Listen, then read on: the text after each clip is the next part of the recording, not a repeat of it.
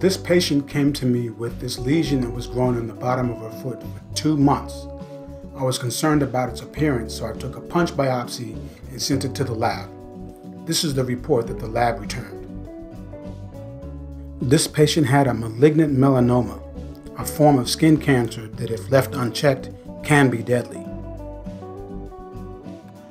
I've then referred her to an oncologist who sent her to a plastic surgeon.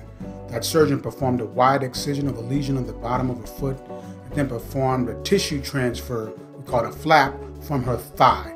And as you can see in this picture, yes, people of color can get skin cancer too.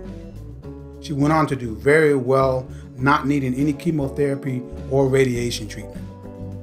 So, if you have a suspicious skin lesion, remember the ABCs of skin cancer. A is for asymmetry. Draw an imaginary line through the lesion, and if it's not the same on both sides of the line, you need to get it checked out.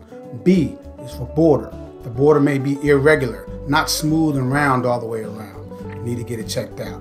And C is for color. If there are variation in color, darkness, lightness, different levels, bumps, raised, you need to get it checked out and get it biopsied.